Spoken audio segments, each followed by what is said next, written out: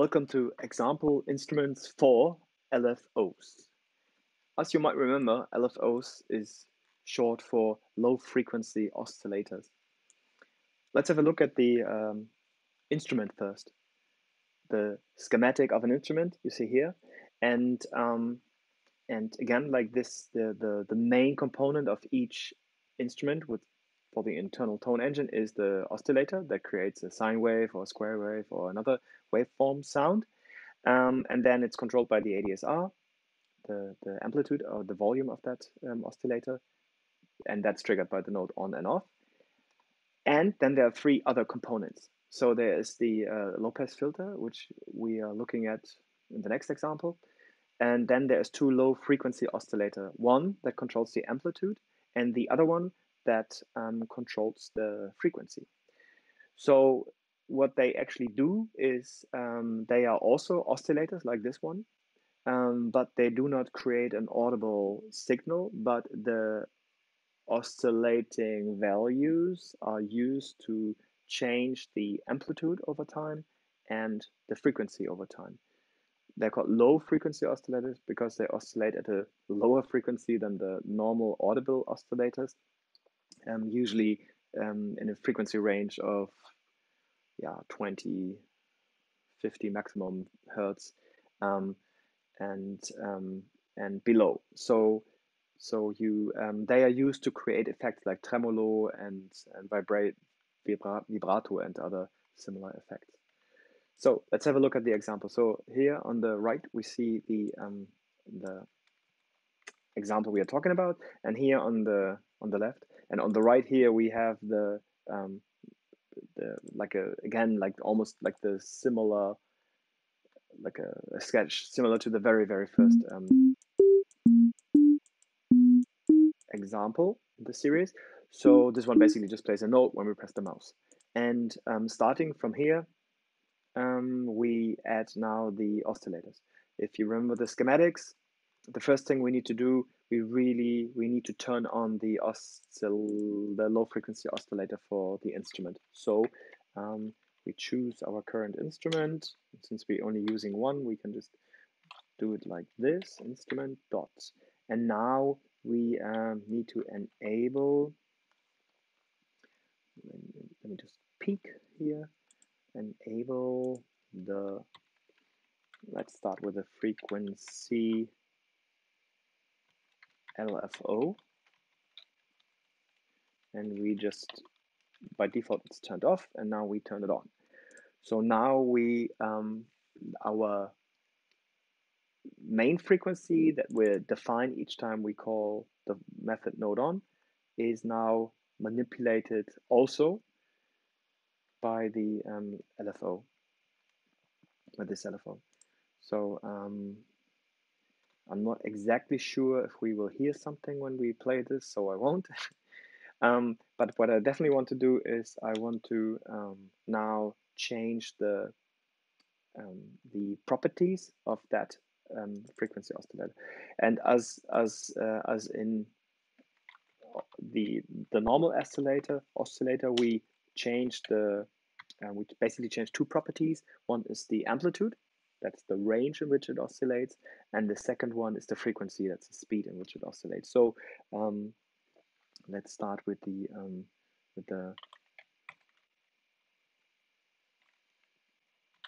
amplitude of that.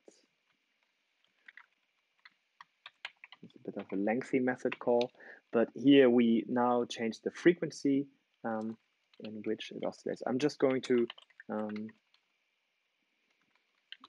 map this onto the speed of the mouse.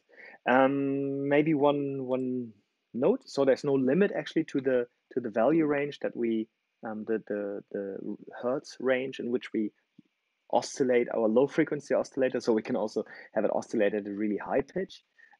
This term, like so many other terms, is basically also borrowed from the electronics predecessor to these all these concepts. So we can oscillate it at 400, 200, 800 hertz, so well within the audible frequency range. But as I said, like historically, these oscillate at lower values, so maybe just go from 0 hertz to, or maybe 1 hertz to, maybe we stick with something very low. So this is like 1/10 of a hertz to 20 hertz. Okay, so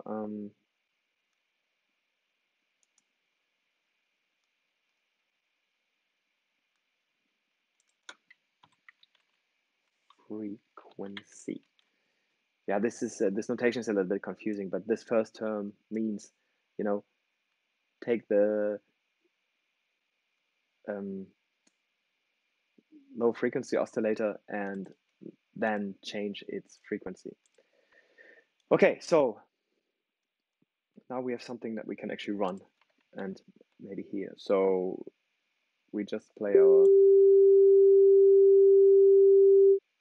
okay, we hear nothing, and that obviously is because the I know what's the problem, and the problem is that we also need to change the amplitude to a different value, because if we just define the speed, it will oscillate at maybe 10 hertz or something, will oscillate between, I think the default is really 0 and -1 and 1. So it's like 2 hertz oscillation amplitude, and that is not audible. There was an oscillation, I assume, but it really wasn't audible. So so let me just peek what kind of amplitude range we used here. So that was actually from 0 to 50. Maybe also just copy that. So here we also now change the amplitude between 0 and 50. So this basically means it's if we move it all the way to the bottom, yeah, the mouse, so that this value will be returned. We have an amplitude of 50. So that means it oscillates between 50 plus 50 and minus 50. So this will now create like a frequency change of 100 hertz on our original signal, and that should be well audible. So let's hear. And if we move to the top, then the range in which the range in which the change of the frequency over time through the LFO occurs is really, really small. And the further we go to the bottom, the bigger the difference is. Here it's 50 units, so 100 hertz, and you can already hear how it's really affecting the sound quite a lot. So it becomes like this vibrato sound. And if we move to the left, we hear that the speed in which the oscillation occurs is very slow, and then the further we go to the right, the quicker it offsets or manipulates the normal frequency defined by node on. And so this is what the LFO of the frequency LFO does. And I'm just gonna comment this out. And now we do the same thing for the other LFO. So, as I said, we had the first LFO we changed was the LFO that's connected to the frequency of our oscillator, and now we want to look at the one that is actually manipulating the amplitude of our oscillator. So the amplitude LFO. It itself, since it's also an oscillator, also has the same two values that we can manipulate: its own amplitude and its own frequency in which it does. I'm just going to copy these values from our example. I'm a little bit lazy here because, not because, what it does is actually we are now mapping our y-axis again to the amplitude, so the value difference between it will oscillate. So we're mapping this to also a value between 0 and 1. We don't need to have such a huge range like we had in the frequency LFO, because this one is manipulating the amplitude, and the amplitude in our main oscillator is also really just from 0 to 1. So so it's enough if we map the value range of the mouse to also 0 to 1.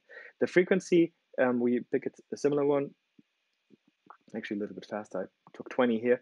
Now this goes up to 50 Hertz, in which we can manipulate the.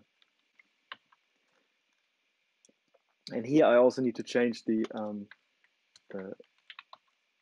also need to enable the amplitude LFO, similar to the frequency LFO we enabled in the other example. And now we run the sketch, and you will hear something kind of similar, but not exactly the same. So if we have like a very strong amplitude oscillation, like a very high difference in up and down, here it's much smaller, it's barely audible. It becomes more audible, and then it goes. So this is like 1 now, so it goes from +1 to -1, the effect of the LFO. If we move to the left, it gets slower also, and if we move to the right,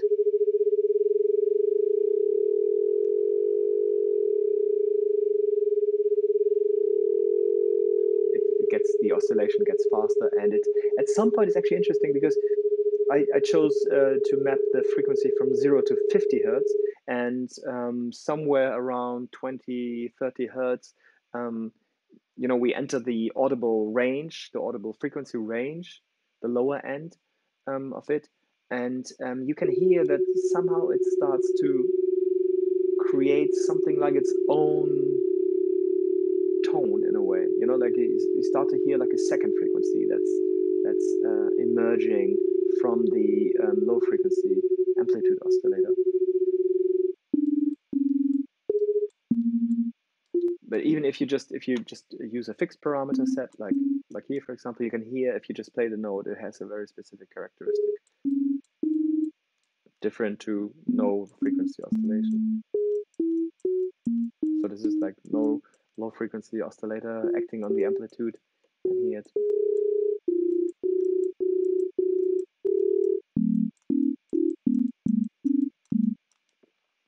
We could now combine the two, but I personally find it very very hard to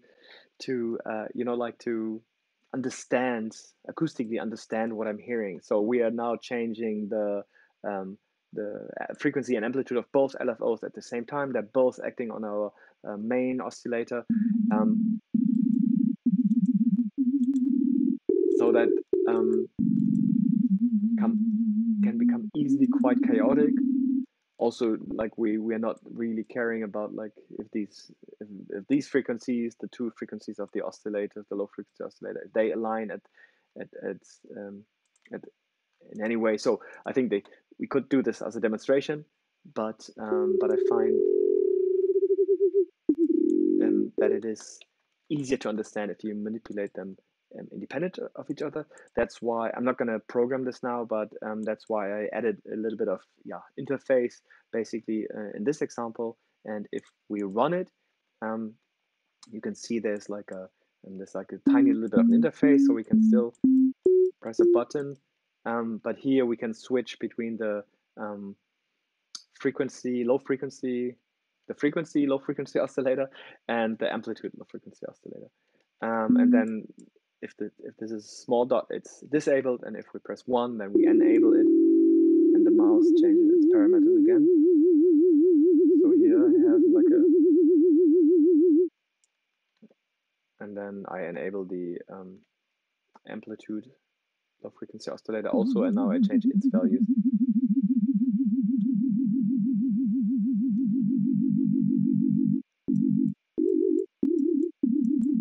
very sci-fi-ish sound here. Oops. Damn it. Okay, I think this is really best understood by playing around with these values. So if I turn them both off again, and we're back to a straight sound.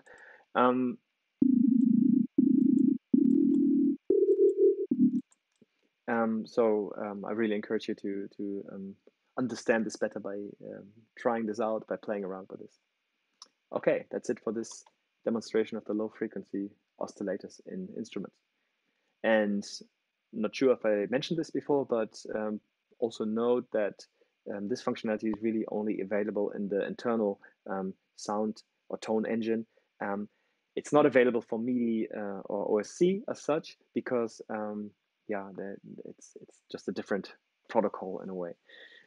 So this really only works for the internal sound engine. Okay, see you in the next one.